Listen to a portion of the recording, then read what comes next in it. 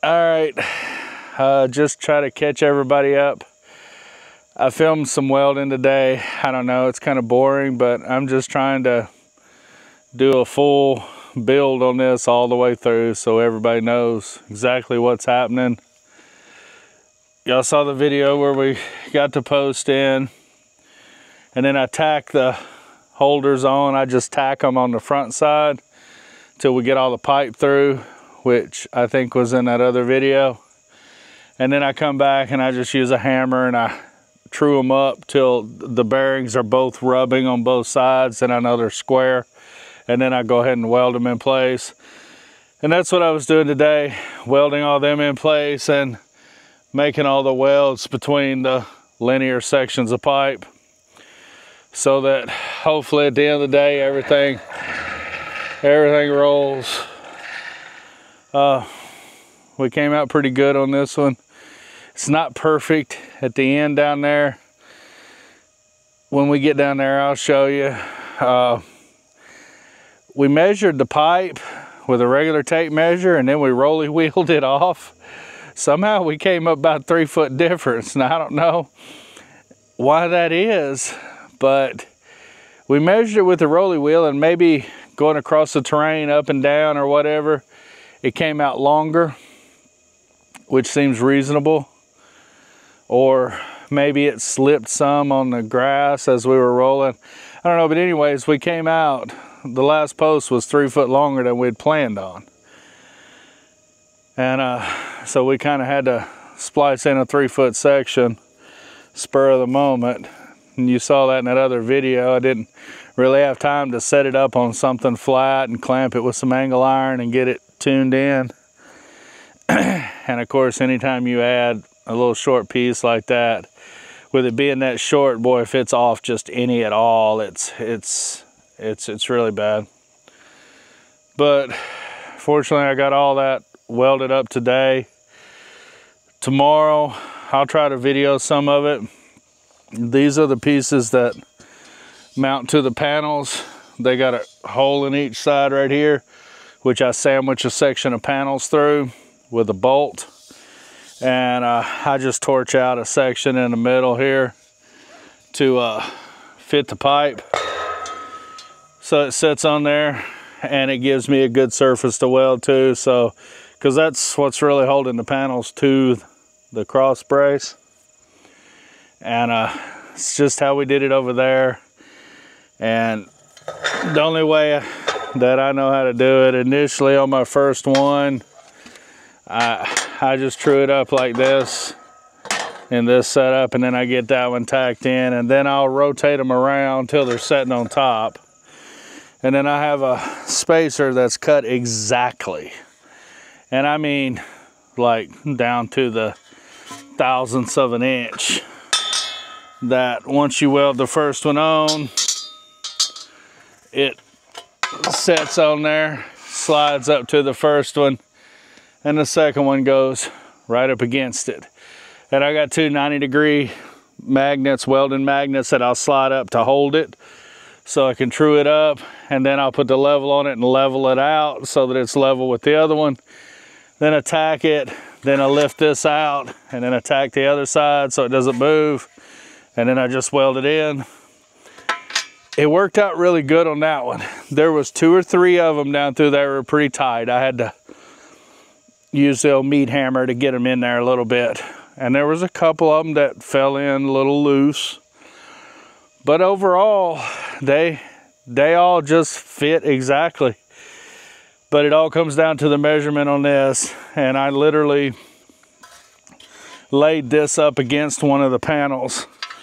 And I took my angle grinder and I just kept bringing the end in until I was brushing it and the panel at the same time. And I'm sure a man could make a jig a little better than that. That would work a little better, be a little easier. But it seems to work out pretty good. And then all you have to do is come back and you set the panel in there, drill 2 holes in it, and slam your bolts through there. Then when you drop the second panel in down here, you drill through everything, slam the bolts in, and it just sandwiches them all in there. And you can't pull them out. You got 4 1/4-inch bolts holding each panel. And I think if you look at the clamps and the tie downs, you effectively got 4 1/4-inch bolts holding everything there too. So I think it's comparable. If it's not, when we have the first heavy winds, we'll find out, you know. And so we'll just walk down through here and take a little look-see at everything. Everything worked out good. The end down there took me about 2 hours longer than I'd hoped it would. So unfortunately today, I didn't get to get the panel mounts on there. Little luck, tomorrow I'll be able to get the panel mounts on there. And then we'll start moving those panels that are just leaned up. Yeah, the other one's coming back to center. It says it's done for the day.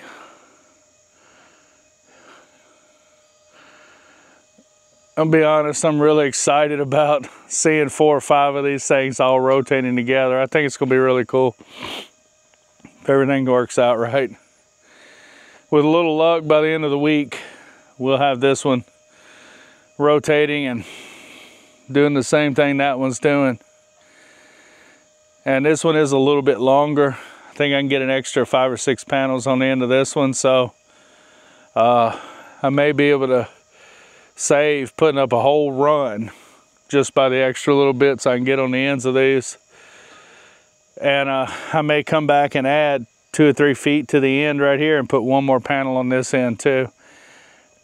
And if I do that, I think I can completely eliminate 1 whole new one, and that'd save a lot of money. She's about done, ain't she?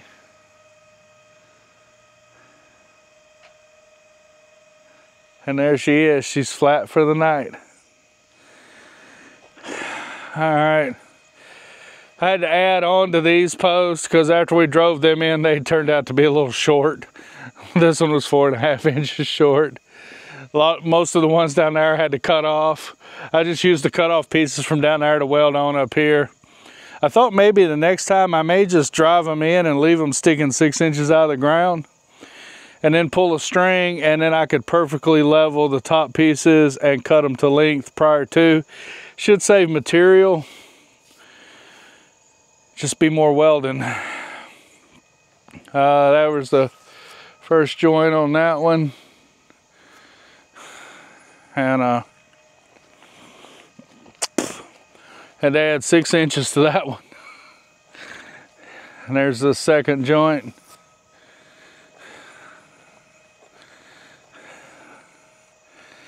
And this one I think was 4.5 inches too, and that was all the ones we had to add to.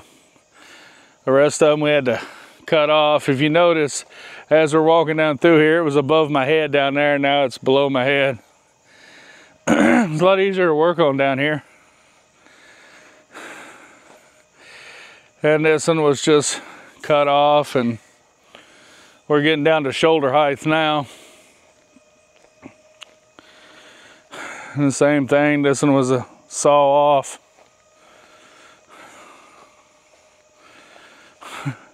We're about down to elbow height now. And that one was a cut off. And everything was good down through here.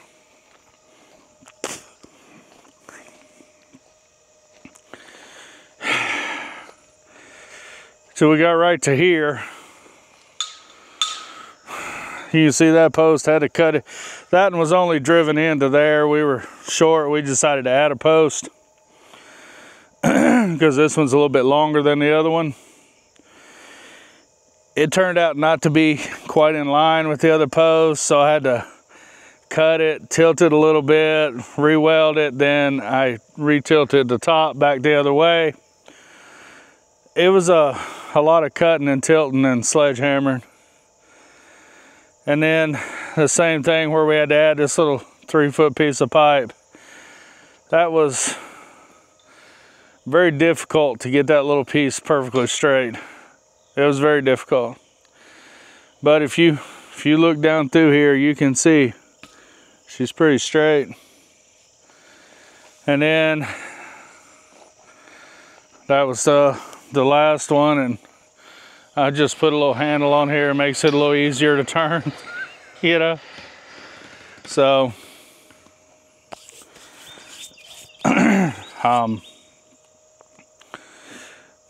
hopefully tomorrow I can get all the panel mounts on there, and then we're just going to start transferring these panels from this cable setup, which didn't work out quite like I hoped it would. It worked out a little bit. The plan was to have the cable closest to us fixed, not moving, and then the taller one use a winch and slack it off during the morning, and it would let the panels tilt east, and then tighten it up as the day went on to get them to point west.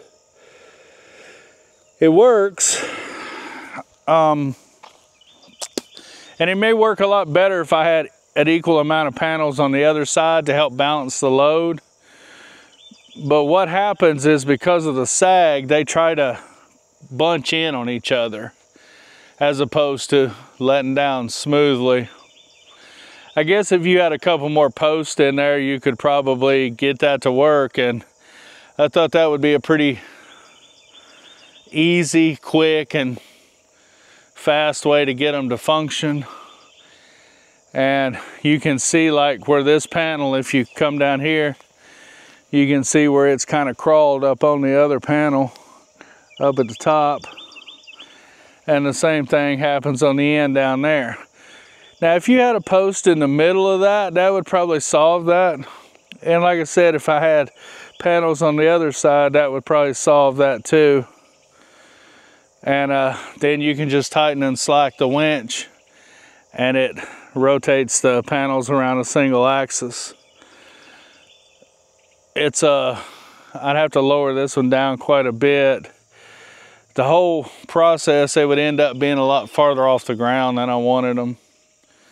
And honestly, it's just a little sketchy when you're tightening up a 3/4 inch cable with a 12,000 pound winch.